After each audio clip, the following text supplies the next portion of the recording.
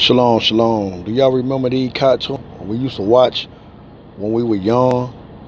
When we come along like the Flintstones right here. Couldn't wait to get home to see Fred and Barney act a fool. They were the cartoon we grew up on. Even this Bugs Bunny. Yeah, Bugs Bunny, that was another good one that a lot of kids back in the 70s and 80s used to watch. You know what I mean? Bugs Bunny was another funny one. And then you had this right here, the Super Friends. And you had what, Superman, Batman, Wonder Woman. Hell, I don't know the rest of them, but y'all know what I'm saying. But this next clip, I want y'all to watch what these kids watching. Start watching what they're trying to show our kids through these cartoons.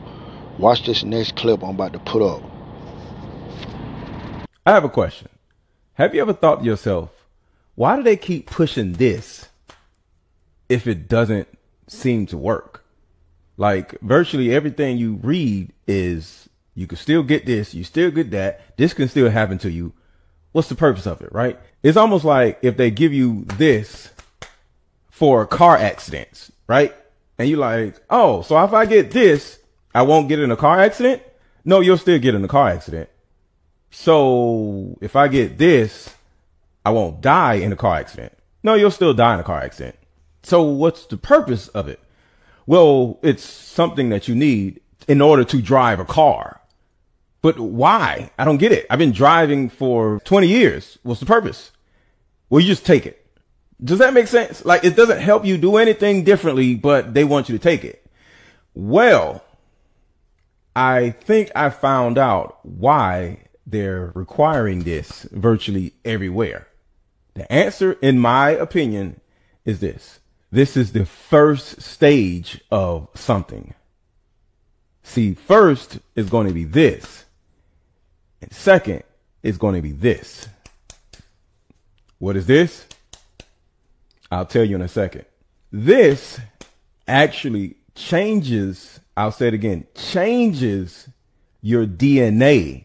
So you're not necessarily the same person. And I'm sure you've read about this. And if you haven't, read about it. It's plain in sight is out there. It literally changes your DNA. And the reason for this, in my opinion, is to change the coding in your immune system. So if a foreign object or a foreign substance or a foreign particle was to go inside of your body, your immune system, your white blood cells won't attack it. This is very important.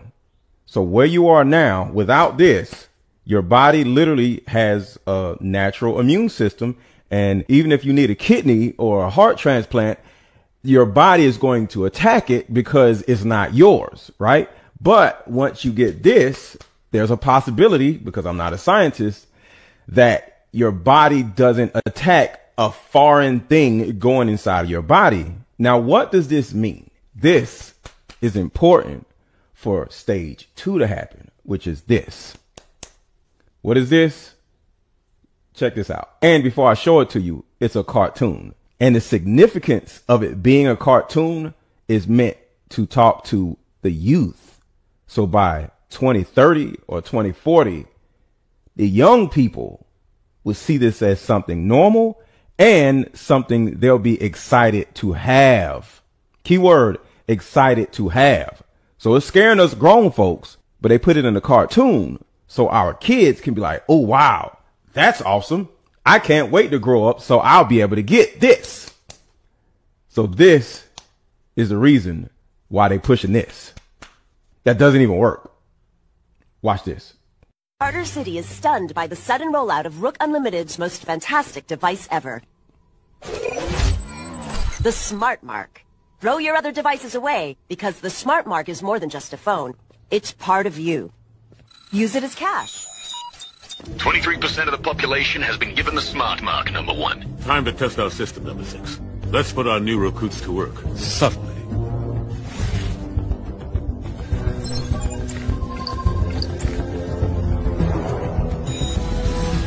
We should find the Flex Fighters.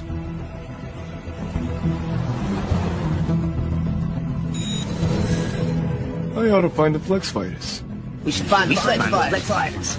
I vowed to make it all change. To make it all better. All these years working in secret. Rising up the ranks of the tech men. It was all leading to this day. Order has finally been established in Charter City.